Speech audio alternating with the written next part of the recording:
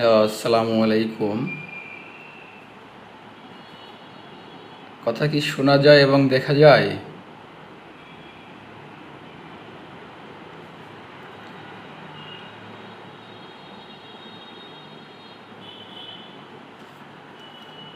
Hello,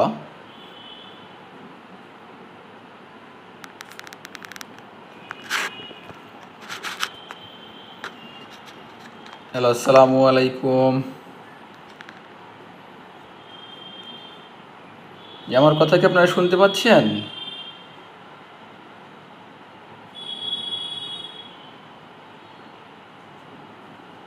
hello,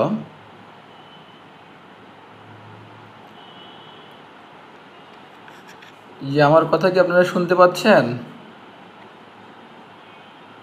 আমি একটু সকলের রেসপন্স আশা করতেছি।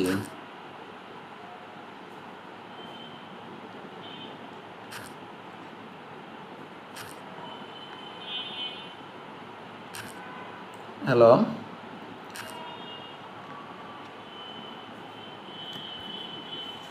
আসসালামু আলাইকুম। জি, আপনাদের কিছু বলার জন্যই আর দীর্ঘদিন পরে আবারও লাইভে আসা। জি, কিছু কথা বলবো বলেই যে আপনাদের সেই প্রতীক্ষিত, প্রত্যাশিত, যেটাই বলেন না কেন, সেই নার্সিং ভর্তি পরীক্ষার বিজ্ঞপ্তি গতকাল প্রকাশিত হয়েছে, সেটা আপনারা সবাই জানেন। তবে সেই বিজ্ঞপ্তিতে যে সমস্যাগুলো কি, আমি অ্যাকচুয়ালি সেটা নিয়েই কথা বলবো। পাশাপাশি জেলা কোঠা আছে, নতুন যে পরিবর্তনগুলো আছে সেটা নিয়েও কথা বলবো। যে গতকাল থেকে দেখলাম অনেকেই লাইভ করেছেন, অনেকেই অনেক কথাই বলেছেন, কিন্তু মূল বিষয়গুলো নিয়ে কেউ আলোকপাতই করেন নাই। যে সমস্যাগুলো কি, যে স্টুডেন্টদের কি কি জটিলতা হতে পারে যে এই সার্কুলারের পরিপ্রেক্ষিতে, এটা নিয়ে কিন্তু কেউ কোনো রকম কথা বলেন নাই।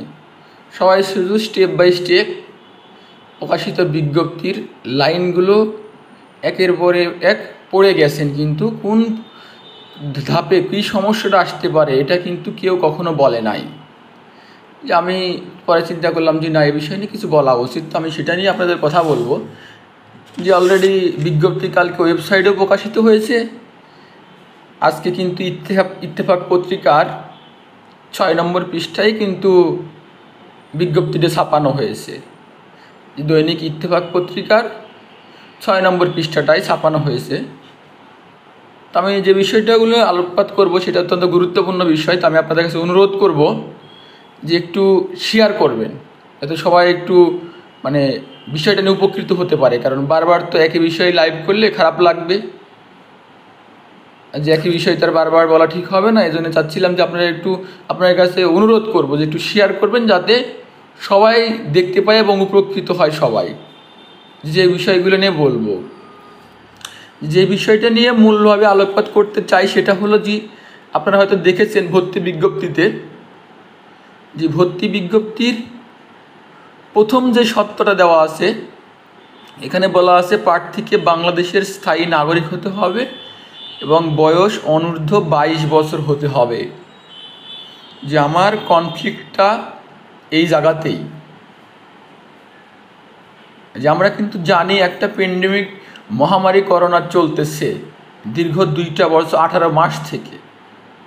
তাহলে দীর্ঘ 18 মাস একটা স্টুডেন্টের লাইফ থেকে চলে যাওয়া মানে এখানে কত বড় একটা বিষয়। যে মাঝখানে তার জন্য একটা যে পরীক্ষা 2020 সালে একটা যে অ্যাডমিশন দেওয়ার কথা ছিল, সেটা কিন্তু একটা স্টুডেন্ট দিতে পারে নাই। তাহলে এই বিষয়টা আগে বিবেচনা করা উচিত ছিল। যে আপনি ওখানে বলেছেন যে 2017 এবং 18 সালে ম্যাট্রিকুলেশন পাস অর্থাৎ এসএসসি, এবং 2019 এবং 20 সালে আইএসসি পাস অর্থাৎ এইচএসসি, সায়েন্স থেকে আইএসসি হয়, সেখানে এইচএসসি অর্থাৎ সবার জন্যে। যে আইএসসি হলে শুধু সায়েন্স হতো, সেখানে বলেই দিয়েছেন এসএসসি পাস অর্থাৎ সবাই। সেখানে জেনারেল ছাড়াও উন্মুক্ত হতে পারে, মাদ্রাসা হতে পারে, বিএম কলেজ হতে পারে, সবাই অ্যাপ্লাই করতে পারবে। আপনি বলে দিয়েছেন, আমি এটাও মেনে নিলাম যে আপনারা ঠিক আছে, সেকেন্ড টাইমে অ্যাপ্লাই করতে পারবে। কিন্তু আপনি একটাবার চিন্তা করে দেখেন না এই যে বিষয়গুলো নিয়ে বিশ্লেষণ, যে সেকেন্ড টাইম যারা পরীক্ষার্থী আছে 2020 সালে তারা পরীক্ষা দিতে না পারার জন্য অনেকের বয়স কিন্তু 22 বছর অলরেডি পার হয়ে গেছে। যে ম্যানুয়ালি আপনার চিন্তা করা উচিত ছিল যে বিষয়গুলো সার্কুলার দেওয়ার আগে, যে একটা স্টুডেন্ট 6 বছর বয়সে কিন্তু সে ক্লাস 1-এ ভর্তি হয় যদি গ্রামের স্টুডেন্ট হয়। কিন্তু শহরের স্কুলগুলোতে কিন্তু কেজি আছে, সব আছে, নার্সারি থেকে শুরু হয়, কিন্তু গ্রামে কিন্তু 1 থেকে শুরু হয়। এখন একটা স্টুডেন্ট 6 বছর বয়সে ক্লাস 1-এ ভর্তি হচ্ছে, 11 বছর থেকে সে 6-এ ক্লাস শুরু করছে, 15 বছর পর্যন্ত সে কিন্তু দশম শ্রেণী পর্যন্তই থাকে। তারপরে তো সে পরীক্ষা দিবে দশম শ্রেণীর, তারপরে সে ইন্টারমিডিয়েট পরীক্ষা দিবে। ইন্টারমিডিয়েট পরীক্ষা দেওয়ার পরে তার আবার 2টা বছর গ্যাপ। তাহলে তার বয়সটা কোন জায়গায় যেতে পারে? আপনি সার্কুলার দেওয়ার আগে একটা বিষয় ভাবা উচিত ছিল যে মাঝখানে একটা বছর তাদের পরীক্ষা হয় নাই 2020 সাল, সে একটা বছর অর্থাৎ 18 মাস পর্যন্ত এখন পর্যন্ত পেন্ডিং অবস্থায়। 18 মাসের কারণে একটা স্টুডেন্টের বয়স যে 22 বছর পার হয়ে যাচ্ছে, এটা আপনারা কিন্তু একটুবারও লক্ষ্য করেন নাই সার্কুলার দেওয়ার আগে। যে আমি কিন্তু অলরেডি বেশ কয়েকটা নমুনা হাতে পেয়ে গেছি, 4-5 জন স্টুডেন্ট যাদের কিন্তু বয়স 22 বছর, কারো 10 দিন হয়ে গেছে, কারো 22 বছর 7 দিন হয়ে গেছে, কারো 22 বছর 4 মাস 5 মাসও হয়ে গেছে। তাহলে সেই স্টুডেন্টগুলো কি করবে? তারা তো এমন না যে তারা থার্ড টাইম, তারা তো সেকেন্ড টাইম। তারা তো 2017 সালেই পাস করেছে।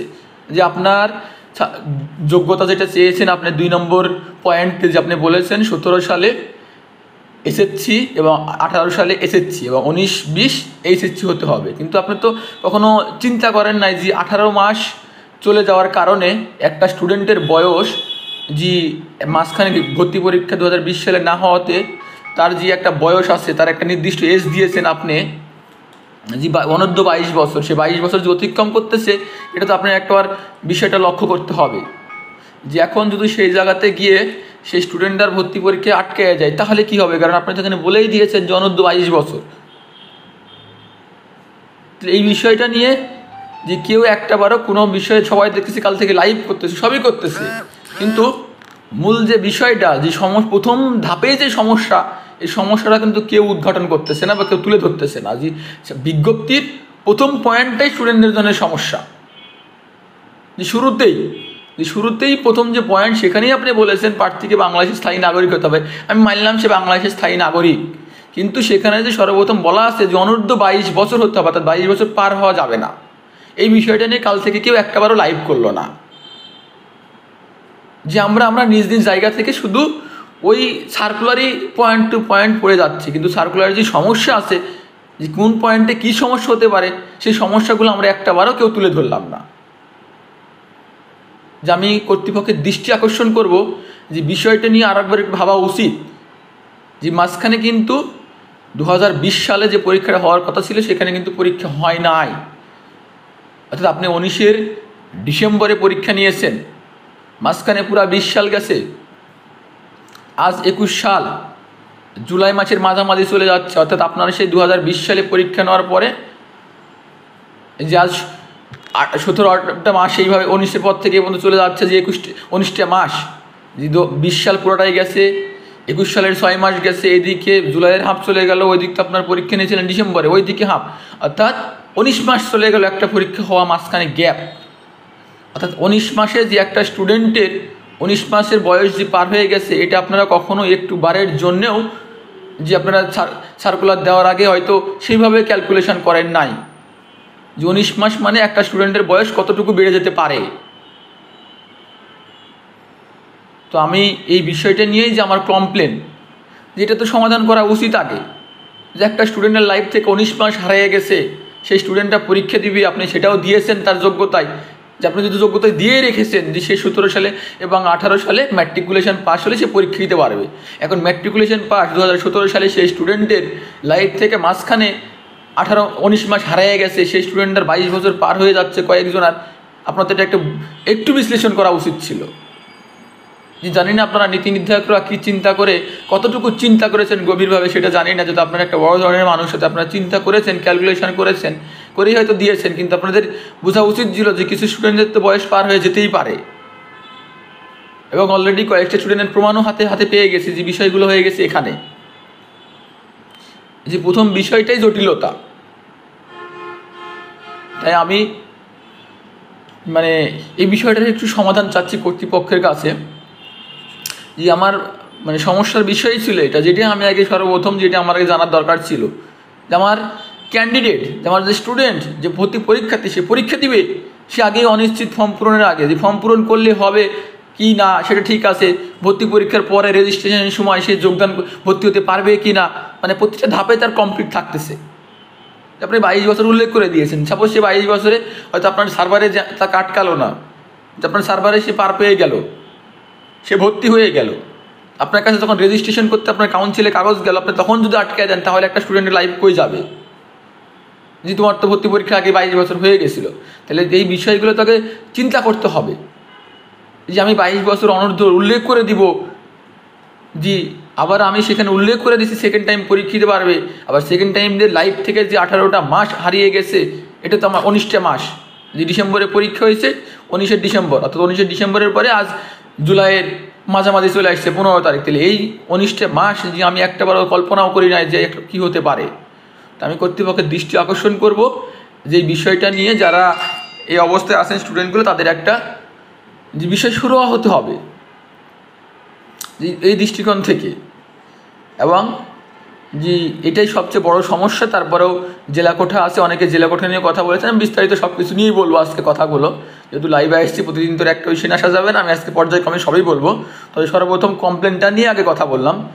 দ্বিতীয় নম্বর আমার কমপ্লেন হলো সেইটা যে আপনারা সুন্দর করে বলে দিয়েছেন যে ভর্তি পরীক্ষায় পুরুষ স্টুডেন্টদের ভর্তির তালিকা, যে বাংলাদেশের প্রত্যেকটা প্রফেশনে আমি দেখি প্রত্যেকটা জায়গায় সর্বপ্রথম আগে গভর্নমেন্টকে প্রাধান্য দেওয়া হয়, তারপরে বেসরকারি প্রতিষ্ঠানকে প্রাধান্য দেওয়া হয়। যা কিন্তু আপনারা বেসরকারি প্রতিষ্ঠানকে সবচেয়ে গুরুত্বপূর্ণভাবে প্রাধান্য দিয়েছেন সরকারিকে বাদ দিয়ে। আপনারা ভালো কথা প্রাধান্য দিয়েছেন, সাধুবাদ আপনাদের, যে আপনারা ছেলে কোটা বেসরকারিতে দিয়েছেন 20%, গভর্নমেন্টে দিয়েছেন 10%। তাহলে গভর্নমেন্টের চাইতে কি বেসরকারিটাকে আপনাদের কাছে গুরুত্বপূর্ণ মনে হয়ে গেল? যে আমার কথাটা এখানে যে আপনারা দিয়েছেন ঠিক আছে, যে না ছেলেরা জায়গা পায় না, আসন কম, ভর্তি হতে পারে না, নানা রকম কথা আসবে, তাহলে তো আপনাদের গভর্নমেন্টেও 20% করা উচিত ছিল। যে আপনারা গভর্নমেন্টকে বাদ দিয়ে বেসরকারিতে 20% করে দিলেন সরাসরি, যে আপনি বেসরকারি 20% করে দিলেন, ঠিক আছে, আমার সেখানেও কোনো কমপ্লেন নাই। তাহলে আপনি বেসরকারি কলেজগুলোতে যেগুলোতে গত 2 দিন আগেই তো আপনার রেজাল্ট হয়েছে, যে আপনারাই তো রেজাল্ট তৈরি করে দিয়েছেন, যে প্রথম বর্ষ এবং দ্বিতীয় বর্ষ পরীক্ষার রেজাল্ট, আপনি সেখানে একটু খোঁজ নিয়ে দেখেন যে আপনার কোন কোন কলেজগুলো রেজাল্ট খারাপ করেছে, সেইগুলো কলেজগুলো তো আগে আপনি তদারকি করতেছেন না। যে আপনার কাউন্সিলের আন্ডারেই আপনার প্রতিষ্ঠান চলতেছে, সেই প্রতিষ্ঠানগুলো ব্যাংকের খাতার মতো পারমিশন হয়ে যাচ্ছে, অথচ সেই কলেজগুলোর যে রেজাল্ট খারাপ করতেছে আপনি সেখানে কোনো পদক্ষেপ নিচ্ছেন না। আবার সেই কলেজগুলোর জন্যই আবার আপনার 20% ছেলের সংখ্যা সিট বাড়াইয়া দিচ্ছেন, যে গভর্নমেন্টের কোনো তোয়াক্কা না করেই। যে গভর্নমেন্ট পাচ্ছে 10% আর বেসরকারি পাচ্ছে 20%। ঠিক আছে, বেসরকারি মালিকরা 10 লাখ 15 লাখ টাকা খরচ করে একটা প্রতিষ্ঠান পারমিশন করতে হয়, তাদেরকে অনেক বিষয়ে এখানে জড়িত আছে, অনেক টাকার বিষয়, আমি সেটা মেনে নিলাম যে আপনি দিয়েছেন, তাহলে তো সেই কলেজগুলোতে রেজাল্ট ভালো হতে হবে। তবে সেটাও তদারকি করেন না, যে আপনার কলেজগুলোর যে ইনস্টিটিউটগুলোর যে রেজাল্ট খারাপ, যে ইনস্টিটিউটগুলোতে 50 জন 60 জন পরীক্ষা দিলে 10 জন 15 জন 20 জন করে পাশ করে অর্ধেকই ফেল করে, সেটাও তো আপনার তদারকি করতে হবে। যে আমি আপনার যে প্রতিষ্ঠানগুলো পারমিশন দিচ্ছি, আমার আন্ডারে যে প্রতিষ্ঠানগুলো চলতেছে, তাদের একাডেমিক কারিকুলাম চলতেছে, সেখানে যে ফেল করতেছে, একের পর এক গাদা গাদা স্টুডেন্ট ফেল করতেছে বেসরকারিতে, তাহলে সেখানেও কোনো দৃষ্টিকোণ নাই। কাউন্সিলের কোনো সেখানে কোনো মানে ঊর্ধ্বতন কর্তৃপক্ষের কোনো গুরুত্বই সেখানে নাই, যে আমার কলেজগুলো যে ফেল করতেছে স্টুডেন্ট পরীক্ষা দেওয়ার পরে, একাডেমিক শত শত স্টুডেন্ট ফেল করতেছে, সেখানেও কারো কোনো কথা নাই। কিন্তু আমি ওই বেসরকারি প্রতিষ্ঠানের জন্যেই 20% সিট বরাদ্দ দিয়েছি ছেলেদের। যে আমার কথা হলো তাহলে গভর্নমেন্টকে 10% হবে আর বেসরকারি 20% হবে, এটা কেন বৈষম্য হবে? যে কোন যুক্তিকতায় এটা বৈষম্য হবে? যে আপনি ছেলেদের চাহিদা বেশি, তারা সিট পায় না, এই হিসেবে আপনি আসন ছেলেদের 20 বাড়ানোর জন্য 20% করেছেন। ঠিক আছে, আমি আপনাকে সাধুবাদ জানাই, আপনি গভর্নমেন্টও 20% করে দেন, তাহলে তো কোনো সমস্যাই ছিল না। কিন্তু আপনি গভর্নমেন্টকে করতেছেন কম সংখ্যায় আর প্রাইভেট কলেজে দিয়ে দিচ্ছেন বেশি সংখ্যায়। তারপর দেখতে হবে বিষয় বিশ্লেষণ করা উচিত ছিল যে বেসরকারিতে পড়তে গেলে টাকা দিয়ে পড়তে হয়, কয়েক লক্ষ টাকা দিয়ে পড়তে হয়। আর গভর্নমেন্টে পড়লে গভর্নমেন্ট স্টুডেন্টদের অনুদান দিয়ে পড়ায়। তাহলে আপনারা বেসরকারির দিকেই প্রাধান্য দিলেন, অর্থাৎ তোমরা টাকা দিয়ে পড়ো, বেসরকারিতে তোমাদের বেশি সিট। তাহলে এটা কোন ধরনের কথা যে আমি আমার গভর্নমেন্টকে প্রাধান্য দিচ্ছি না? সবাই তারা বেসরকারিতে পড়ার মতো অ্যাবিলিটি রাখে না। আর বেসরকারি প্রতিষ্ঠানে পড়তে গেলেও যে নর্মালি ভর্তি হয়ে যায় তা না, কারণ বিগত বছর থেকে তো দেখে আসতেছি ছেলে সিট মানে দেখা যায় একটা করে সিটের উপরে মিনিমাম 1 লাখ 1.5 লাখ করে টাকা বেশি নেওয়া হয়। যে কোর্স ফি যেটা লেখা থাকে প্রত্যেকটা প্রতিষ্ঠানের প্রসপেক্টাসে তার থেকে 1 লাখ 1.5 লাখ টাকা বেশি নেওয়া হয়। তাহলে আপনি সেখানেও তদারকি করেন না যে একটা স্টুডেন্টের আপনার যে যেটা দেওয়া থাকবে, প্রত্যেকটা প্রতিষ্ঠানের একটা ক্যাটালগ আছে, তার একটা প্রসপেক্টাস আছে, সেখানে সুন্দর করে দেওয়া থাকে অমুক প্রতিষ্ঠানের কোর্স ফি অমুক। আর সেখানে যায় সুন্দর করে ভর্তির সময় কী করা হয়, ছেলেদের কাছ থেকে মিনিমাম 50,000 টাকা, তারপরে তো কলেজ যদি 1 লাখ 1.5 লাখ টাকা বেশি নেওয়া হয়। আপনারা সেটাও কিন্তু মানে নিয়ন্ত্রণ করেন না, তদবিরের মাধ্যমে সব কিছু হয়ে যায়। তাহলে আপনি একটা বেসরকারি কলেজকে সব দিক থেকে প্রাধান্য দিচ্ছেন, তার 20% সিট বাড়াচ্ছেন, সেই ছেলের কাছ সিটের উপর থেকে 1 লাখ 1.5 লাখ টাকা বেশি টাকা নিচ্ছে, তার কলেজের রেজাল্ট খারাপ হচ্ছে, ফেল পড়তেছে, তারপরেও আপনি ওই জায়গাতেই বেশি প্রাধান্য দিচ্ছেন। কিন্তু যে একটা গভর্নমেন্ট, যেই গভর্নমেন্টের সবাই পড়তে পারে, ফিনান্সিয়াল সাপোর্ট না থাকলেও গরিব স্টুডেন্টরা নার্সিং পড়তেছে কেন? কারণ নার্সিং পড়লে তারা জানে যে মাসিক তারা একটা গভর্নমেন্ট থেকে একটা নির্দিষ্ট পরিমাণ স্টুডেন্টদের একটা স্পেসিফিক শিক্ষাবৃত্তি পায়। স্টুডেন্টদের সেই শিক্ষাবৃত্তির জন্যই তো তারা সেখানে অনেক স্টুডেন্ট পার পেয়ে যেতে পারে, যে ওই শিক্ষাবৃত্তির উপরে তার লাইফটা প্রতি মাসে কেটে যায়। কিন্তু সেটা আপনারা তোয়াক্কাই করতেছেন না, যে আপনারা একটাবারও কল্পনাও করেন নাই যে আমার গভর্নমেন্ট গিয়ে আমি সম্পূর্ণরূপে বাদ রেখে আমি বেসরকারির দিকে ঝুঁকে পড়েছি, বেসরকারি প্রতিষ্ঠানের দিকে, যে সেখানে আমি 20% সিট করে দিচ্ছি, অথচ গভর্নমেন্টে 10% সিট। যে জায়গাতে যে বৈষম্য হয় অন্য জায়গায়, সব জায়গায় দেখি বৈষম্য হয়, গভর্নমেন্টকে প্রাধান্য দিয়ে বেসরকারিতে কমায় দেওয়া হয়। কিন্তু এই নার্সিং সেক্টরে দেখলাম যে সরকারিকে দাবিয়ে রেখে বেসরকারিকে প্রাধান্য দেওয়া হলো, যে 20% সিট বেসরকারিতে ছেলেদের, আর গভর্নমেন্টে দেওয়া হলো 10% সিট। যেটা নিয়ে কেউ কোনো রকম কোনো কথা নাই, কারোই কোনো কথা নাই। কাল থেকে দেখছি অহরহ বিভিন্ন কোচিং সেন্টার, বিভিন্ন মারফত, বিভিন্ন অ্যাপস মালিক, বিভিন্ন লাইভে দেখে আসতেছি গতকাল সার্কুলার হওয়ার পর থেকে। কিন্তু সমস্যাগুলো কি সার্কুলারে সেটা নিয়ে কিন্তু আজ পর্যন্ত কেউ কোনো কথা বলতেছে না। সবাই খালি ধারাপাতের মতো সার্কুলারের line by line, step by step ধারাপাতের পয়েন্টগুলো নিয়ে বিশ্লেষণ করে যাচ্ছে, যেখানে সমস্যাগুলো সেটা নিয়ে কেউ চিন্তা করতেছে না। যে আমরা তো সবাই জানি এমবিবিএস পরীক্ষা হয়েছে, এমবিবিএস পরীক্ষায় নেগেটিভ মার্কিং দেওয়া হয়েছিল, এমবিবিএস পরীক্ষায় রেজাল্টের উপর মার্ক দেওয়া হলো। কেন দেওয়া হলো সেটা বিশ্লেষণ করা হয়নি কেন? যে এমবিবিএস পরীক্ষায় তো প্রতি বছর নেগেটিভ মার্কিং থাকে, এবারও কেন থাকলো? যেবার তো অটো পাস ছিল, তারপরে এবার কেন থাকলো? এটা তো আমাদের বিশ্লেষণ করতে হবে, কিন্তু আমরা সেটা কোনো বিশ্লেষণই করি নাই। কারণ হলো 2020 সাল যারা অটো পাস করেছে তারা কিন্তু অনেকেই সরাসরি জিপিএ 5 পেয়ে গেছে। কারণ আমরা কিন্তু সবাই জানি ম্যাট্রিকুলেশন পরীক্ষায় কিন্তু মেধার সম্পূর্ণ মূল্যায়ন হয় না। যে স্টুডেন্ট ম্যাট্রিকে জিপিএ 5 পায়, ইন্টারমিডিয়েট দেখা যায় সেই স্টুডেন্টই ফেল পড়ে, অর্থাৎ অকৃতকার্য হয়। আবার যে স্টুডেন্ট ম্যাট্রিকে একটু খারাপ করে, ইন্টারমিডিয়েট তার চেষ্টার ফলে ইন্টারমিডিয়েট সে ভালো করে, কিন্তু অটো পাসের কারণে স্টুডেন্টদের সেই বহিঃপ্রকাশটা কিন্তু ঘটে না এবার। যার কারণে ঢালাওভাবে যে জিপিএ 5 সে জিপিএ 5 পেয়ে গেছে, যে রেজাল্ট খারাপ সে রেজাল্ট খারাপ করে গেছে। এতে করে ভোগান্তিতে পড়েছে কারা? 2017 সালে যারা পাশ করেছিল সেই রিঅ্যাডমিশন ব্যাচ, 2017 ম্যাট্রিক এবং 2019 সালে ইন্টারমিডিয়েট, সেই 19-এর ইন্টারমিডিয়েট যে ব্যাচটা তারা কিন্তু বিপদে পড়ে গেছে। তাদের সে চিন্তা করেই সেটাকে চিন্তা করা উচিত ছিল। যদি সেখানে পয়েন্ট দিয়েছি, সব দিয়েছি আমি, ঠিক আছে, যদি সেখানে আমি নেগেটিভ মার্কিং দিয়ে দিতাম, মেডিকেলে যেরকম নেগেটিভ মার্কিং আছে সেই নেগেটিভ মার্কিং যদি আমি এখানে দিয়ে দিতাম, তাহলে তো আমার কোনো সমস্যাই হতো না।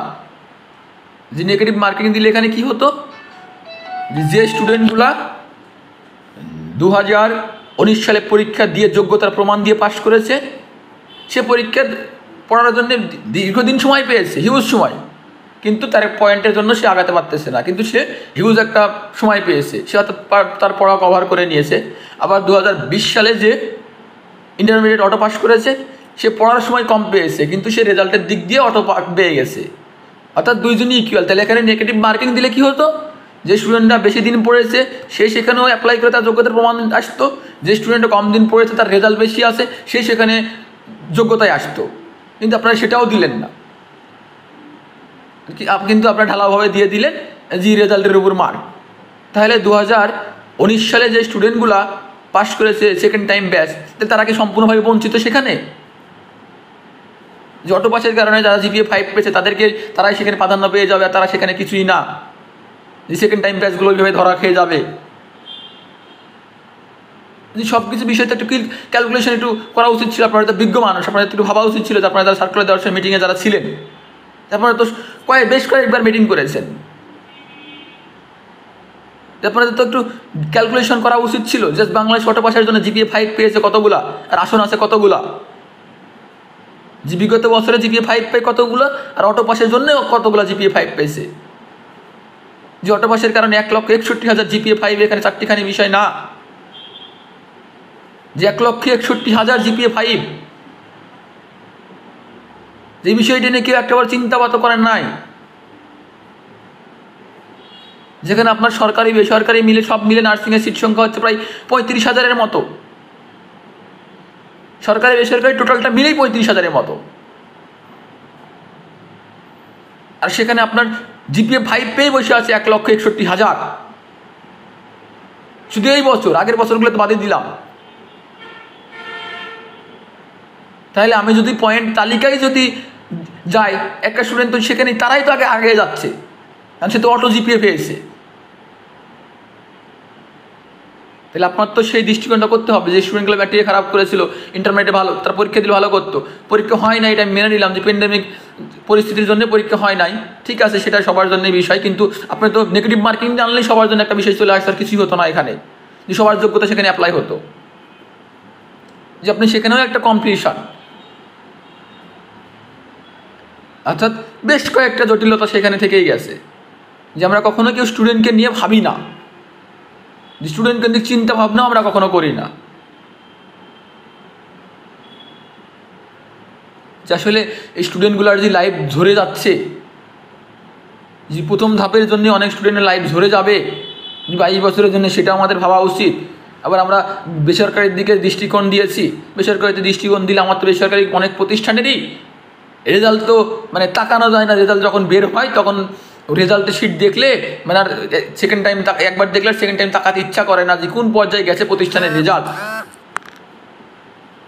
যে আপনারা সেই প্রতিষ্ঠানগুলোকে কোনো তদারকি করেন না। এমনও প্রতিষ্ঠানের রিপোর্ট আছে তাদের প্রতিষ্ঠানে প্রিন্সিপাল পর্যন্ত নাই, যে স্টুডেন্টরা পর্যন্ত আহামরি বলে ভাই আমাদের প্রতিষ্ঠানে ঠিকমতো প্রিন্সিপাল পর্যন্ত থাকে না। তাহলে একটা বেসরকারি প্রতিষ্ঠানে স্টুডেন্টরা যে পড়তে যাবে, সেখানে একটা কলেজে প্রিন্সিপালও থাকে না, কাউন্সিল, আপনারা সেটাও তো একটা দেখা উচিত। আপনারা শুধু প্রতিষ্ঠান পারমিশন দিয়ে যদি রেখে দেন, আর যদি কোনো খোঁজ খবর না নেন, ইনভেস্টিগেশন যদি না করেন, তাহলে তো এটা একটা সমস্যা। আজ থেকে আপনাদের অ্যাপ্লাই শুরু হবে, আগামী 17 তারিখ পর্যন্ত অ্যাপ্লাই চলবে, যে আগস্ট মাসের যে 18 তারিখ এবং 18 তারিখ টাকা জমা দেওয়ার শেষ ডেট, আপনারা সব কিছুই দিয়েছেন, কিন্তু আপনারা সরকারের দিকে একটুবার হলেও দৃষ্টিকোণ দিয়ে সেই জায়গাটা ইকুয়াল করা উচিত ছিল। ছেলেদের সিট সংখ্যা, কারণ 2 লাখ, 2.5 লাখ, 3 লাখ টাকা দিয়ে বেসরকারিতে পড়ানোর মতো অ্যাবিলিটি কিন্তু সবার নাই।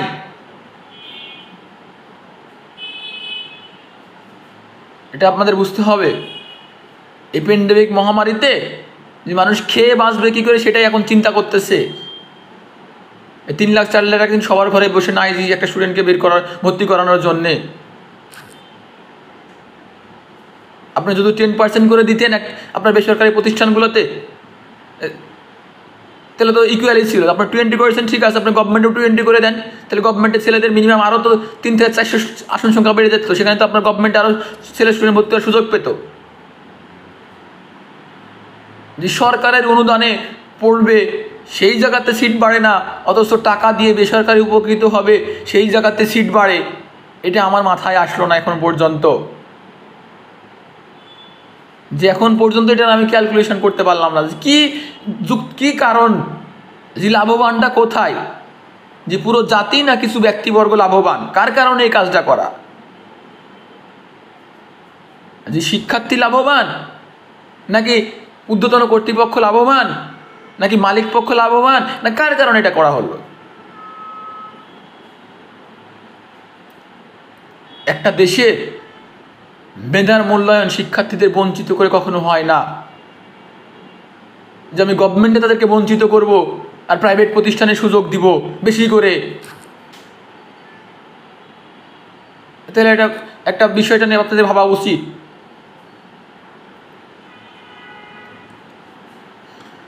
এবং আরও বিষয় নিয়ে বেশ কয়েকটা বিষয় নিয়ে আপনাদের সাথে কথা বলবো আরও, যে আসলে সার্কুলারটা দেখার পরেই একটু মনের মধ্যে এখন খটকালা বেঁধে গেল, এবং স্টুডেন্টদের নিয়ে ভাবতে হয় অনেক সময় যে আমাদের স্টুডেন্টগুলা কি হতে পারে তাদের জন্যে। যে ভর্তি পরীক্ষা মানে তো স্টুডেন্ট, প্রতিষ্ঠান মালিক পরীক্ষা দিবে না, ঊর্ধ্বতন কর্তৃপক্ষ পরীক্ষা দিবে না। আমরা নীতি নির্ধারণের শুধু ওই নিয়মকানুনই জারি করতে পারি, কিন্তু আমরা কখনো চিন্তা করি না যে এটা কাদের জন্য নিয়মকানুন করা হচ্ছে, যে নিয়মকানুনের প্রতিফলনের কারণে কারা ক্ষতিগ্রস্ত হবে এটা আমরা কখনো চিন্তা করি না। আমরা শুধু নীতিই করে যাই, যে যখন চেয়ার পাই সেই যখন মিটিং ডাকে সেই যখন চেয়ারের মাতাব্বর, সেই হিসাবে আমি আমার দায়িত্ব পালন করে যাই। আমি একটা নোটিশ দিয়ে দিলাম, ঝামেলা শেষ। ভোগান্তিতে বড় পাবলিক, ভোগান্তিতে বড় শিক্ষার্থীরা। এই বিষয়টা নিয়ে তো আমাদের ভাবা উচিত। যে সব কিছুতে একটা যে সীমাবদ্ধতা আছে, ঠিক আছে, তাহলে সেটা তো একটা কার্যক্রম রাখতে হবে। যে আমি একতরফা একটাকে সাপোর্ট দিয়ে যাব আর একটাকে বঞ্চিত করে যাব। যেখানে সরকারের রাজস্ব খাতের টাকায় সরকারি প্রতিষ্ঠান চলে, সেই প্রতিষ্ঠানে পাবলিক স্টুডেন্টদের পড়ার সুযোগ হয় না, সেখানে সিট কমে যায়। আর যেখানে টাকা দিয়ে পড়তে হয় সেখানে আসন সংখ্যা বেড়ে যায়। এটা একটু কেমন একটা বিষয়।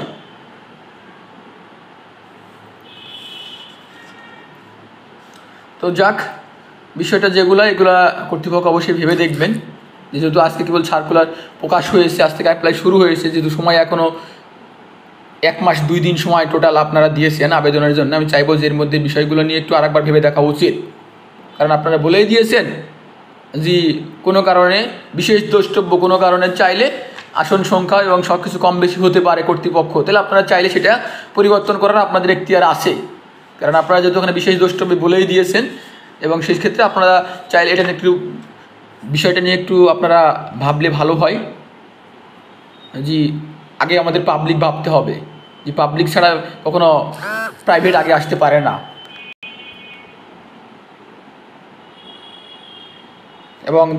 এবং তারপরে আপনারা যে মানবন্টন দিয়েছেন, আমি সেখানে বলবো আপনাদের মিসিং হয়েছে, ভুল বলবো ওরা, মিসিং, সেখানে মিস্টেক কিছু, যেটা ইচ্ছাকৃত না, ওটা মিসিং। যে আপনারা সুন্দর করে বলেছেন যে আপনাদের যে 6 নম্বর পৃষ্ঠা আছে সার্কুলারের, 6 নম্বর পৃষ্ঠার 9 নম্বর পয়েন্টের 9-এর ক্ষয়ের 2 নম্বর স্টেপ, সেখানে সুন্দর করে আপনারা বলেছেন ডিপ্লোমা অ্যান্ড মিডওয়াইফারি নার্সিং ভর্তি পরীক্ষার মানবন্টন বাংলায় 20, ইংরেজি 20, গণিত 20, সাধারণ বিজ্ঞান 20, সাধারণ জ্ঞান 25, তাহলে টোটাল হয় 95। অর্থাৎ পরীক্ষার মার্ক কিন্তু 100, সেখানে হচ্ছে 95। অর্থাৎ এখানে গতবার যে বিষয়টা ছিল সাধারণ বিজ্ঞান 25 এবং সাধারণ জ্ঞান 25, সেখানে সাধারণ বিজ্ঞানটা 20 হয়ে গেছে। অর্থাৎ এটা আপনাদের মিসিং, এটা আমি বুঝতেছি এটা আপনাদের মিসিং। এই জন্যই যেটা হয়তো আপনারা পরবর্তী সংশোধন করবেন এটাই, যে বাংলা ঠিক আছে 20 মার্ক, ইংরেজি ঠিক আছে 20 মার্ক, গণিত 10 মার্ক ঠিক আছে, কিন্তু আপনাদের সাধারণ বিজ্ঞান যে 25 মার্ক সেখানে হয়ে গেছে 20 মার্ক, সাধারণ জ্ঞান 25 মার্ক, সেটা ঠিক আছে, যার কারণে এখানে মিসিং হওয়ার জন্য হয়ে গেছে 95, যেখানে একটু ছোট্ট একটু মিসিং। এবং তারপরে আপনারা যে আপনাদের বিজ্ঞপ্তি হিসাবে বলা হয়েছে টোটাল সিট সংখ্যার, এবার আমি স্টুডেন্টদের বিষয়ে কথা বলবো। যে স্টুডেন্ট বলা হয়েছে টোটাল সিট সংখ্যার 2% মুক্তিযোদ্ধার সন্তান ও সন্তানদের সন্তান, অর্থাৎ মুক্তিযুদ্ধের সন্তান এবং নাতি নাতনির জন্য টোটাল 2%, সংরক্ষিত থাকবে। টোটাল যে আসন সংখ্যা তার 2% হবে মুক্তিযোদ্ধার সন্তান এবং নাতি নাতনিদের জন্যে।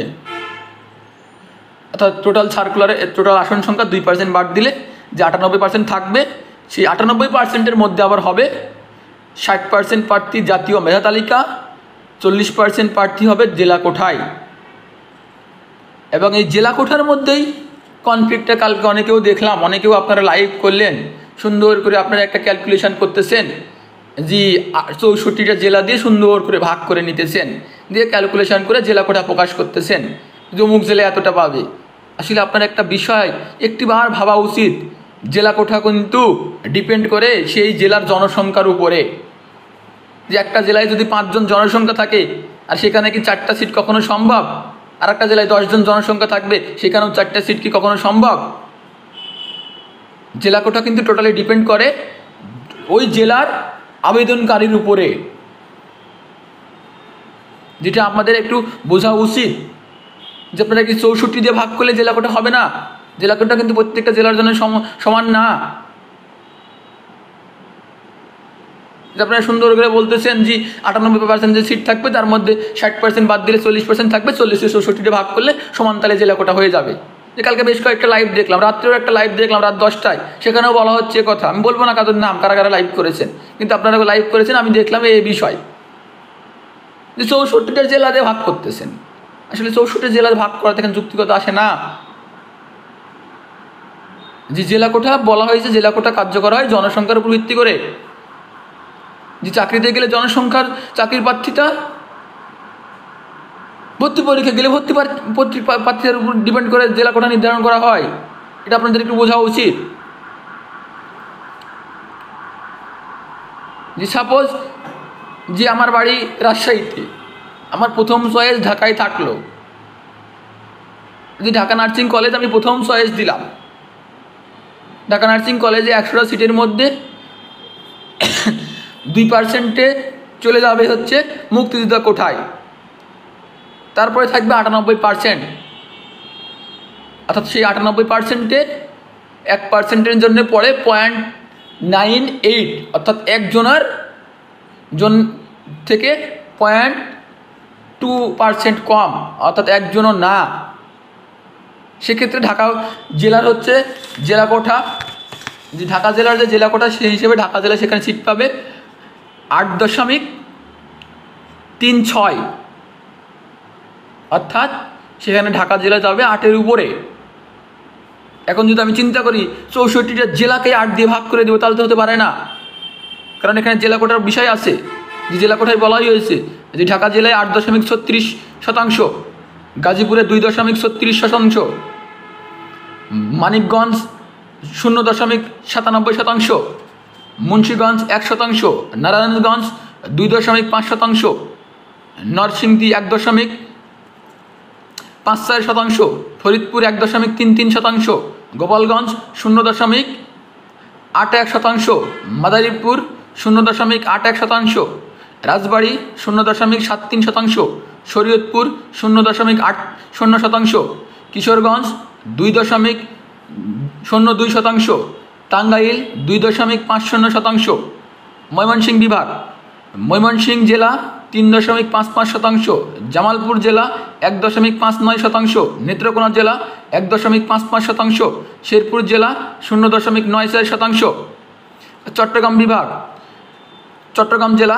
5.29%, বান্দরবান জেলা 0.27%, কক্সবাজার জেলা 1.59%, ব্রাহ্মণবাড়িয়া জেলা 1.97%, চাঁদপুর জেলা 1.68%, কুমিল্লা জেলা 3.47%, খাগড়াছড়ি জেলা 0.43%, ফেনী জেলা 1%, লক্ষ্মীপুর জেলা 1.20%, নোয়াখালী জেলা 2.16%, রাঙ্গামাটি জেলা 0.41%, রাজশাহী বিভাগ, রাজশাহী জেলা 1.80%, জয়পুরহাট জেলা 0.63%, পাবনা জেলা 1.75%, সিরাজগঞ্জ জেলা 2.15%, নওগাঁ জেলা 1.81%, নাটোর জেলা 1.18%, চাঁপাইনবাবগঞ্জ জেলা 1.14%, বগুড়া জেলা 2.36%।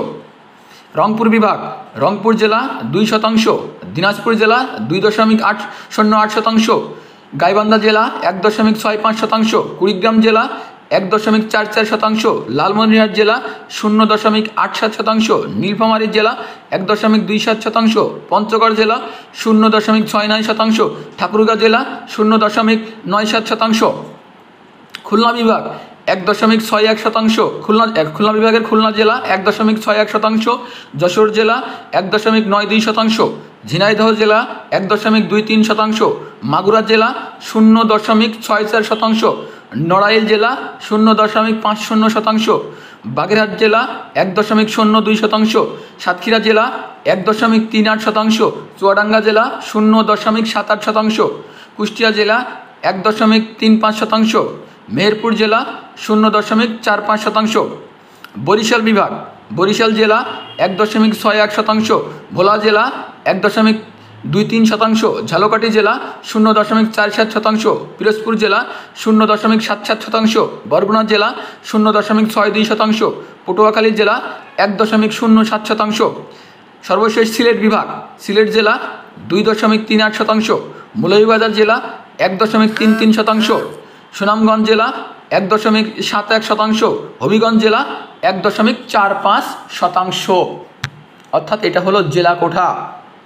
তাহলে আমি কি করে বলি যে 64টা বিভাগের জেলা কোঠা সমান, যে আমি 64 দিয়ে ভাগ করি? কেমনি হতে পারে? এটা তো আমার মাথায় আসে না। আপনারা লাইভ করেন কীভাবে সেটাই তো আমি বুঝি না। জেলা কোঠা নিয়ে আপনারা লাইভ করেন, সমান তাহলে ভাগ করে দিয়ে স্টুডেন্টদের একটা আগল পাগল উল্টো পাল্টা বোঝায় ছেড়ে দেন যে আমার জেলা থেকে পরীক্ষার্থী 2000, ঢাকা জেলা থেকে পরীক্ষার্থী 8000, আর সেখানে রাজশাহী জেলা ঢাকা জেলার জেলা কোঠা কেমনে সমান হয়? আমি এটাই তো বুঝে পাই না। জেলা কোঠাতে একটা নির্দিষ্ট কোঠা আছে, যে জেলা কোঠা সবাই পাবে, কিন্তু একটা নির্দিষ্ট বিষয় বেজে। যে বিষয়টা হলো যে ঢাকায় আমি প্রথম চয়েস দিব রাজশাহী থেকে, আমার ঢাকার স্টুডেন্টগুলোকে প্রাধান্য না দিয়ে আমার রাজশাহী ঢাকা সমান তালে ভাগ হয়ে যাবে, তা তো কখনোই হতে পারে না। জেলা কোটার একটা নির্দিষ্ট তো ভাগ আছে, যে সেখানে কি হবে না হবে, যে বিষয়গুলো তাকে বিশ্লেষণ করতে হবে। যে আমি সব প্রতিষ্ঠানেই জেলা কোটা পাবো, যে সব প্রতিষ্ঠানে জেলা কোটা পাবো না এমন না। আপনারা অনেকেই বলতেছেন যে যেই জেলায় সেই জেলাতেই জেলা কোটা পাওয়া যাবে, অন্য জেলায় জেলা কোটা পাওয়া যাবে না। আসলে তা না। বাংলাদেশের সব জেলাতেই জেলা কোটা, প্রতিষ্ঠানে জেলা কোটা পাওয়া যাবে। Suppose Dhaka medical college, Dhaka nursing কলেজে হয়তো রাজশাহীর স্টুডেন্ট চান্স পেল 4 জন কি 5 জন, যে তারা ভালো একটা নাম্বারে চলে আসলো, সেখানে রাজশাহীর জেলা কোটায় কারা যাবে? সেখানে বলা হয়েছে রাজশাহী থেকে জেলা কোটায় যাবে 1.80%, অর্থাৎ 2 জনের কম সংখ্যক স্টুডেন্ট জেলা কোটায় যাবে। যে তারা যে যতগুলো পরীক্ষা দিবে রাজশাহী জেলা থেকে, তাদের চয়েস যেহেতু ঢাকা নার্সিং কলেজ থাকে, সেখান থেকে 2.80% তারা মেধা তালিকা বাদেও জেলা কোটায় তারা সুযোগ পাবে। আর মেধা তালিকায় পেলে যতজন পরীক্ষায় যতজন চান্স হয় ততদিনই তো হয়েই গেল মেধা তালিকায়। যে মেধা তালিকা বাদেও তারা সেখানে সুযোগ পাবে। এখন যে ঢাকা নার্সিং কলেজ শুধু ঢাকায় সুযোগ পাবে তা কিন্তু না। অর্থাৎ বাংলাদেশের প্রত্যেকটা প্রতিষ্ঠানেই প্রতিটা জেলা থেকে সুযোগ পাবে। কোনো জেলা দেখা যেতে পারে যে একজনের হতে পারে, কোনো জেলাতে জনসংখ্যার উপর ভিত্তি করে, আবেদনের উপর ভিত্তি করে সেই জেলা থেকে বেশিও পেতে পারে। এটা হলো জেলা কোটার বিষয়। এবং নিজ জেলায় যারা পরীক্ষা দিবেন তাদের জন্য বিষয়টা হলো যে তাদের একটা এক্সট্রা একটা সুযোগ থাকতেছে এই জন্যেই যে সাপোজ ঢাকার যারা পরীক্ষায়, ঢাকায় যারা জেলা কোটা দিবে, তারা তো সেখানে যে তাদের যে আসন সংখ্যা তার মধ্যে 60% আপনি যাচ্ছেন আপনার মেধা তালিকার নামাঙ্কন থেকে, 40% আপনি আবার এক্সট্রা করে পেয়ে যাচ্ছেন আপনার জেলা কোঠা। অর্থাৎ আপনার জন্য তখন 100% কাজ করতেছে আপনার জনসংখ্যার উপর ভিত্তি করে। কিন্তু যখন অন্যান্য জেলা অ্যাপ্লাই করবে তাদের কিন্তু সবার জন্যে 100% কাজ করবে না। কারণ অন্যান্য জেলার যেখানে পয়েন্ট যে 1%ও না, পয়েন্টের কম পরিমাণ জেলা কোঠা আছে, সেখানে যদি সেই জেলা থেকে 10 জন 20 জন ঢাকা নার্সিং চয়েস দেয়, সেখানে তো তার জন্য জেলা কোটা সবার জন্য কাজ করবে না, কারণ তাদের তো জেলা কোটা সেখানে ক্ষমতা না। এই জন্যে প্রত্যেকটা স্টুডেন্টের উচিত হবে যে সর্বপ্রথম নিজ জেলাকে প্রাধান্য দেওয়া, যে নিজ জেলাকে।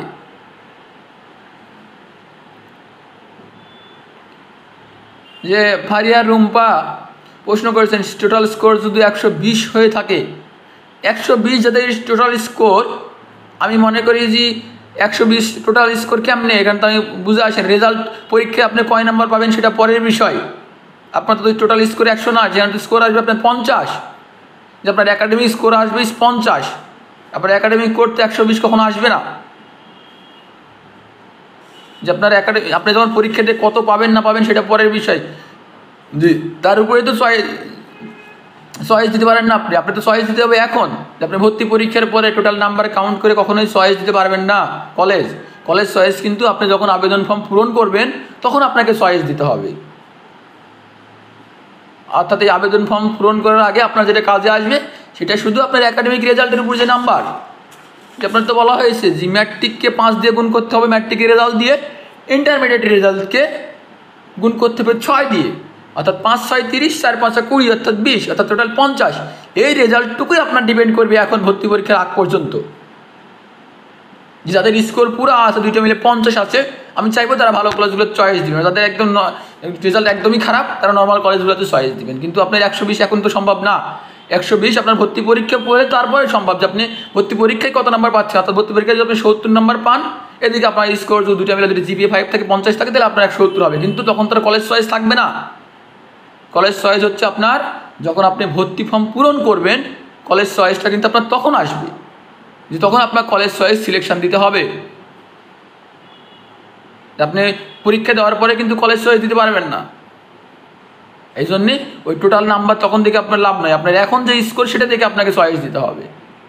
যখন আপনার মনে করেন টোটাল স্কোর 30 অথবা 35 দুইটা মিলে আছে, এখন আপনি যদি সুন্দর করে ঢাকা নার্সিং কলেজ সর্বপ্রথম চান্স দেন, চট্টগ্রাম নার্সিং কলেজ, এখন তো চান্স কখনো বিষয় আসে না।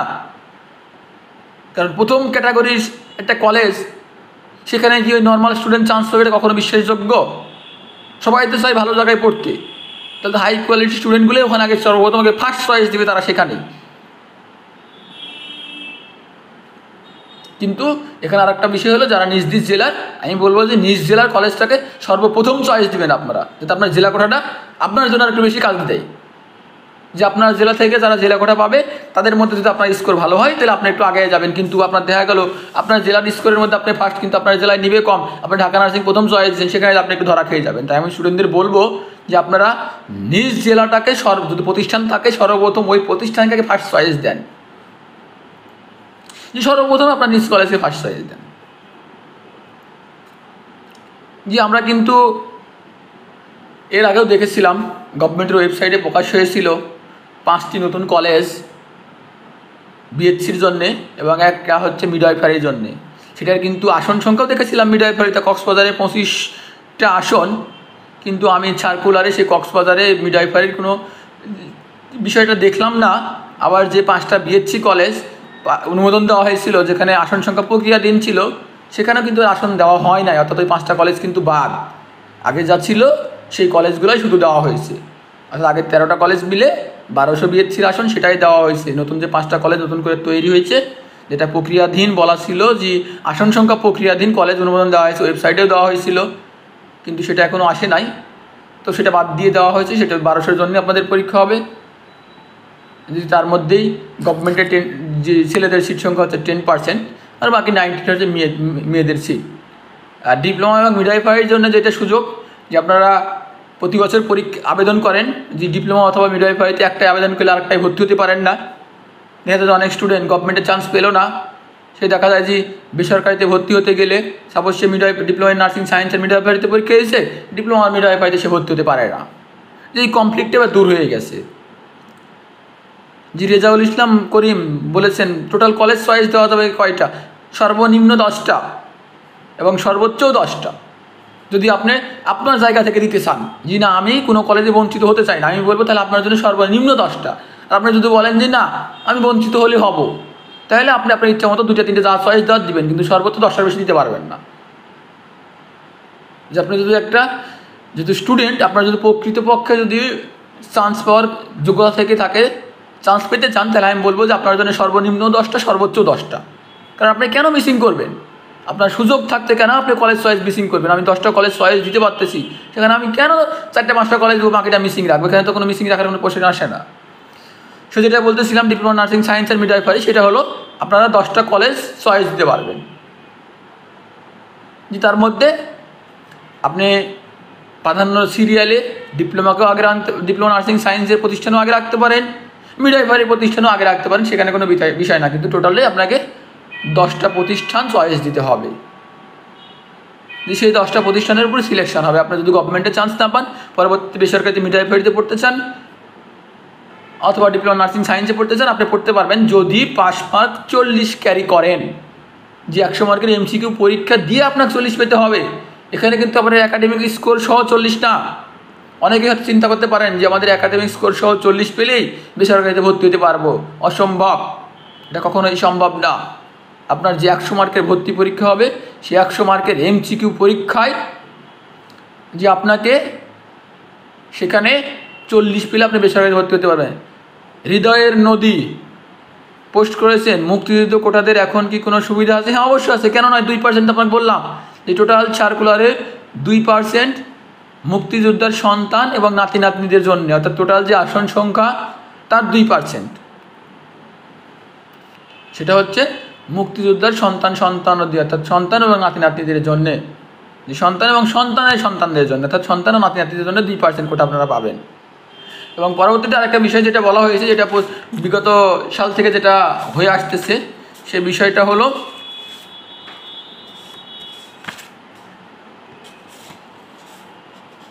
রেজাউল করিম প্রশ্ন করেছেন, ভাইয়া আমি বিএসসিতে এক্সাম দিতে চাই, তাহলে আমার কত নম্বর পেতে হবে? আপনার রেজাল্ট দিতে আমি জানি না, আপনার স্কোর কত আছে, তাহলে আমি আপনার কী করে বলবো চান্স পেতে গেলে কত কী করতে হবে? যে মিনিমাম 130 আপ করলে বিএসসিতে চান্স পাওয়ার সুযোগ পাবেন, মিনিমাম 130, যে 150-এর মধ্যে মিনিমাম 130, যদি মেয়েদের ক্ষেত্রে। ছেলেদের ক্ষেত্রে তো কোনো প্রশ্নই আসে না, যে 130-এ ছেলেদের কখনো চান্স পাওয়ার সুযোগ নাই। যে দুইটা মিলে আপনার স্কোর 130 হবে, এখানে ছেলেদের কোনো চান্স পাওয়ার কোনো সুযোগই নাই। যেটা আপনাদের মাথায় রাখতে হবে, ছেলেদের 10% মানে আপনাদের বুঝতে হবে যে বিষয়টা ক্যালকুলেশন করে আপনারা পরীক্ষা দিবেন। যে টোটাল যে 110টা যে ছেলেদের সিট, সেই 110টা সিটের জন্য সরকারিতে পরীক্ষার জন্য আপনার হিউজ পরিমাণে একটা নাম্বার পেতে হবে। 130 আপ হলে আপ ছাড়া কখনোই চান্স পাওয়া সম্ভব না। যে আপনার যদি একাডেমিক স্কোর খারাপ হয়, তাহলে আমি বলবো বিএসসি নার্সিং পরীক্ষা দেওয়ার দরকার নাই, কারণ ডিপ্লোমা নার্সিংয়ে প্রতিষ্ঠান সংখ্যা বেশি, অর্থাৎ 46টা প্রতিষ্ঠান, সেখানে 10টা করে সিট হলে 500 আপ সিট সংখ্যা আপনাদের জন্য আসন।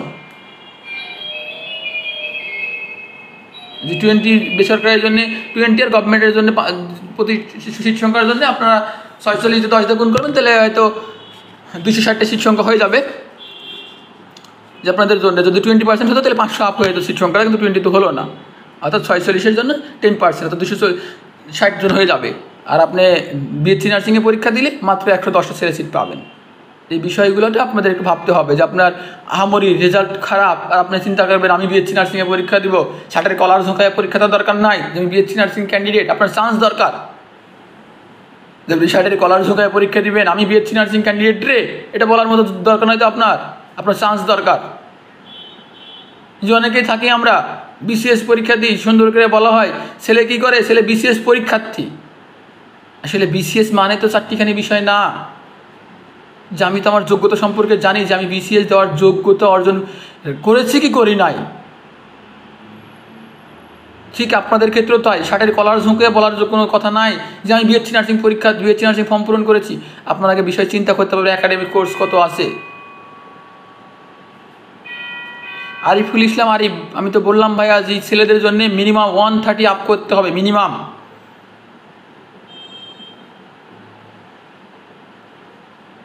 যে মিনিমাম 130 আপ করতে হবে।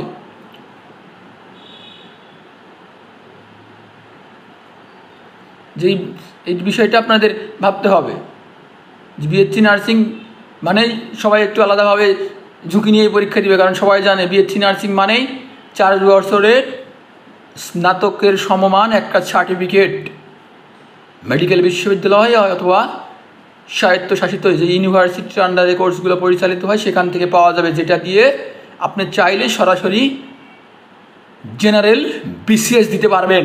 কিন্তু ডিপ্লোমা নার্সিং থেকে আপনি বের হলেই জেনারেল বিসিএস দিতে পারবেন না, কারণ আপনার কোর্সের কারিকুলাম হচ্ছে 3 বছর। যে প্রফেশনাল বিসিএস তো নাই, এই জন্যে যে বিএসসি নার্সিংয়ের একটা আলাদা বিষয় আছে, এখানে সবাই চাই পরীক্ষা দিতে।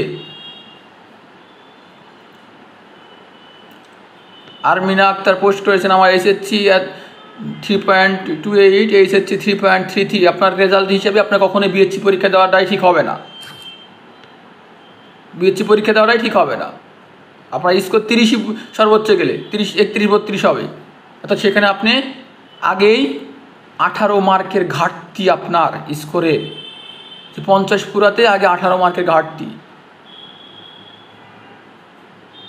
অর্থাৎ 100তে যদি আপনি 82 নাম্বার পান তাহলে আপনার 130 পূর্বে আপনার গভর্নমেন্টে চান্সের জন্য বিষয় দিলে 130, 82 নাম্বার কিন্তু চারটিখানি বিষয় না ভর্তি পরীক্ষায়।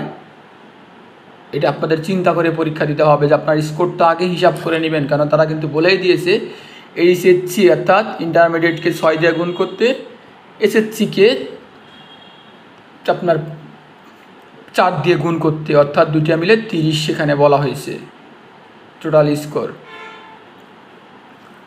এই বিষয়টা আপনাদের চিন্তা করে আপনাদের পরীক্ষা দিতে হবে। এবং সর্বশেষ যে বিষয়টা নিয়ে কথা বলবো সেটা হচ্ছে সর্বশেষ 7 নম্বর পৃষ্ঠায় 11 নম্বর পয়েন্টের 6 নম্বর পয়েন্ট যেটা বলা হয়েছে, উন্মুক্ত বিশ্ববিদ্যালয় বাংলাদেশ কারিগরি শিক্ষা বোর্ড অন্যান্য কারিকুলাম হতে পাশকৃত প্রার্থীগণের এসএসসি সমমান, এইচএসসি সমমান পরীক্ষার সনদপত্র নিজ দায়িত্বে নিজ নিজ শিক্ষা বোর্ড অথবা বিশ্ববিদ্যালয় হতে সঠিকতা অর্থাৎ ভেরিফিকেশান যাচাই করে নার্সিং কাউন্সিলের যে নির্দিষ্ট একটা ডেট থাকবে সেই ডেটে আপনাদের অ্যাপ্লিকেশানটা ভেরিফিকেশান কাগজটা জমা দিতে হবে, না হলে আপনারা আবেদন ফর্ম উত্তোলন করতে পারবেন না। আবেদন ফর্ম না পেলে পরীক্ষাও দিতে পারবেন না। অর্থাৎ গতবার যে বিষয়টা ছিল সেই বিষয়টা এবারও হয়েছে,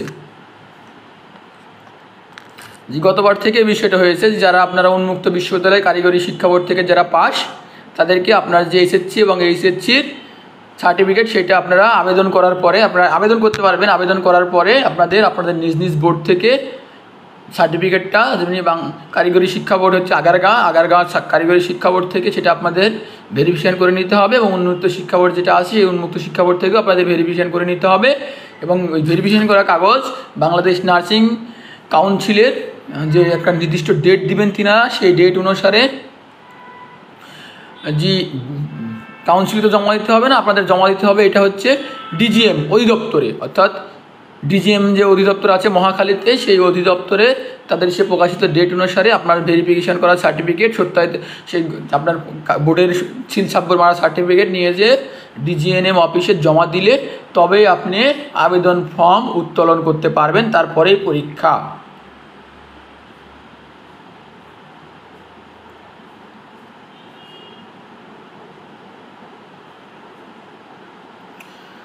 আখি খাতুন বলেছেন মুক্তিযোদ্ধার কোঠা নাতি নাতনিদের ব্যাপারে বলেছেন। হ্যাঁ, যে এখানে বলা হয়েছে যে মুক্তিযোদ্ধার সন্তান এবং তার নাতি নাতনিরাও সেখানে অ্যাপ্লাই করতে পারবেন।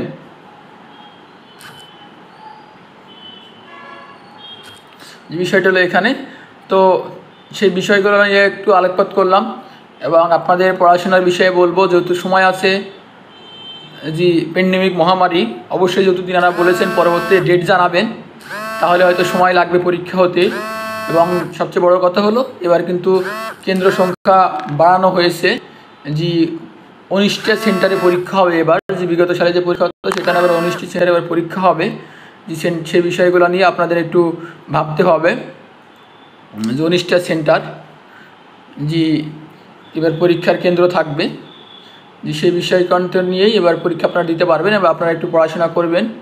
যে এর পরবর্তীতে আপনাদের সালের কোশ্চিন নিয়ে হয়তো রিসেন্ট কোনো জিদের আগে হয়তো আর একটা লাইভ করবো, সেটা হচ্ছে আপনাদের সালের কোশ্চিন, যে তিনারা যে মানবন্টন দিয়েছেন সেই মানবন্টন বিগত সালের কোশ্চিনগুলোতে কি আদৌ ঠিক ছিল সেটা নিয়েও কথা বলবো যে থাক। এবং সেটাতে সাম্প্রতিক বিষয়, সাধারণ জ্ঞানের সাম্প্রতিক বিষয় থেকে কয়টা কোশ্চিন ছিল, আন্তর্জাতিক বিষয় থেকে কয়টা কোশ্চিন ছিল সেটা নিয়েও আপনাদের আলোকপাত করব। কিন্তু বর্তমানে যে বিষয়গুলো সাধারণ জ্ঞানের জন্য বিষয় হচ্ছে করোনা প্যান্ডেমিক, বাংলাদেশের স্বাধীনতা শুভ জয়ন্তী, সামনে ভিক্টোরি ডে 50 বছর পূর্তি, সেটাও বিষয় একটা বড় বিষয় আছে। এবং ডিসেম্বরে কিন্তু বাংলাদেশে যে সম্মেলনটা হতে যাচ্ছে বিশ্ব শান্তি সম্মেলন, এটা কিন্তু সবচাইতে গুরুত্বপূর্ণ বিষয়। যে বিশ্ব শান্তি সম্মেলন কিন্তু আগামী ডিসেম্বরের 4-5 ডিসেম্বর বাংলাদেশ যার আয়োজককারী, যেটা একটা চরম গুরুত্বপূর্ণ একটা বিষয়। মুন্নি খাতুন ভাইয়া কারিগরির বিষয়টা একটু বলবেন, যে কারিগরি এবং উন্মুক্ত শিক্ষা বোর্ড থেকে যারা ম্যাট্রিক এবং ইন্টারমিডিয়েট যেটাই পাশ করেন না কেন, তাদের যে সার্টিফিকেট আছে সেটার কাগজপাতি নিজ নিজ শিক্ষা বোর্ড অর্থাৎ কারিগরি শিক্ষা বোর্ড এবং উন্মুক্ত শিক্ষা বোর্ড থেকে ভেরিফিকেশান করে নিতে হবে। যে তারপরে আপনি সেটা বোর্ডের ডিজিএম অফিসে জমা দিলে তবে গেছেন আপনি পরীক্ষার অ্যাডমিট কার্ড পাবেন, অর্থাৎ আবেদন করার পরে আপনার এটা জমা দিতে হবে। ফারিয়া বলেছেন ভর্তি পরীক্ষা কোন মাসে হতে পারে? আপু এখানে আমি পরীক্ষা নিয়ন্ত্রক না, এটা বলতেও পারতেছি না। তিনারা বলেছেন এসএমএসের মাধ্যমে সেটা জানিয়ে দেবেন, হয়তো পরবর্তীতে তিনারাই সেটা জানাবেন। তো ধন্যবাদ আপনাদের সবাইকে, জি এতটুকু সময় ধৈর্য সহিত লাইভের বিষয়গুলো শোনার জন্যে। এবং আপনাদের যদি আরও কিছু জানার থাকে তাহলে নেফ্রনের যে পেজ আছে, যে পেজে আপনারা আছেন সেখানে এসএমএস করলে আপনারা অনেক তথ্য পেয়ে যাবেন। পাশাপাশি আমার প্রোফাইলে যে নেফ্রো নার্সিং ভর্তি কোচিং নামে যে প্রোফাইল আছে সেখানেও ফোন নাম্বার দেওয়া আছে, সেই ফোন নাম্বার থেকে আপনারা ফোন দিলেও সেটা আপনারা বিষয়টা পেয়ে যাবেন, যে বিষয়টা আপনাদের একটু বিশ্লেষণ করতে হবে। যে এই বিষয়গুলো থেকে আপনারা যদি আপনাদের কোনো সমস্যা হয় তাহলে আমাকে একটু ফোন দিবেন, যে ভাইয়া এই বিষয়টা নিয়ে একটু আমাদের সমস্যা, যেটা আমরা বুঝতে পারতেছি না যে বিষয়টা কী। এবং অনেকে দেখা যায় যে ও লেভেলের শিক্ষার্থীরা থাকেন, অনেকে দেশের বাইরে শিক্ষার্থীরা দেশের বাইরে পড়াশোনা করেন, তাদের বিষয়টা কী হবে, তারা বাংলাদেশ থেকে তাদের যে সার্টিফিকেটের সেটা ওই বহির্বিশ্বের সার্টিফিকেট ও লেভেলের যে সার্টিফিকেট সেটা শিক্ষা বোর্ড থেকে যে আপনাদের গেলেই সমমানের প্রেক্ষিতে কতটুকু পয়েন্ট তালিকা কতটুকু কি সেটা শিক্ষা বোর্ড থেকে করে দেওয়া হবে, সেটার লিস্টেতে আপনারা করতে পারবেন। তো ধন্যবাদ আপনাদের সবাইকে, আজকের মতো লাইভ এখানে বিদায় নিচ্ছি। আসসালামু আলাইকুম।